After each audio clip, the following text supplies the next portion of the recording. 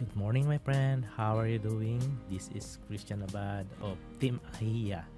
Now, I will show you how to activate your desktop, laptop, your Windows 8. Okay? If you are using another OS, Windows 8.1 or Windows 10, my Windows I'm using now is Windows 8. I will show you. See?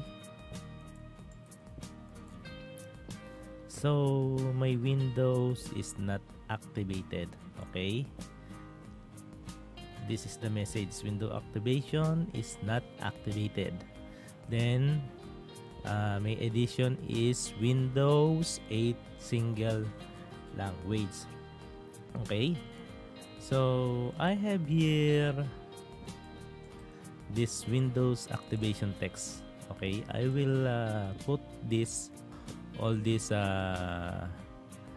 code in the video description below. All right, then so that you can copy.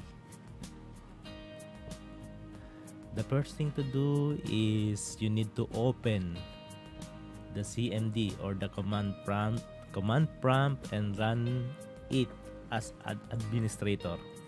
All right, so open your command prompt. This is Windows 8.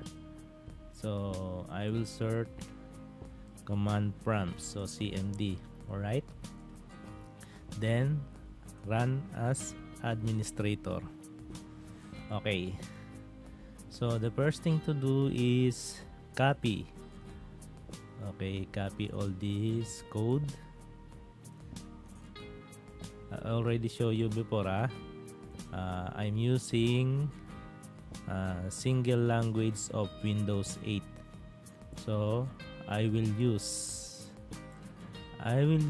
the commands here for Windows 8 single language.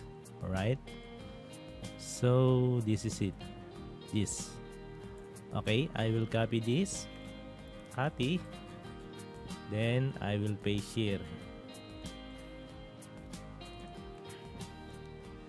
Copy, then I will paste here. Okay, then enter. Okay, so Windows script host message installed product key. Okay, so the next thing to do is copy this second command. All right, be sure that you copy this correctly. Copy. Oh no, what happened? Copy, then paste here, then enter. So it says key management service machine name set to kms8.smsguides.com successfully. All right, and the last one is copy this last command, then paste here again, paste here, then enter, and wait for the message. See, so this message activating Windows core single language. So now your PC is now activated. Okay, so we will check. See, now my Windows is now activated. So this is it. I hope you enjoy and you learn how to activate your Windows for free.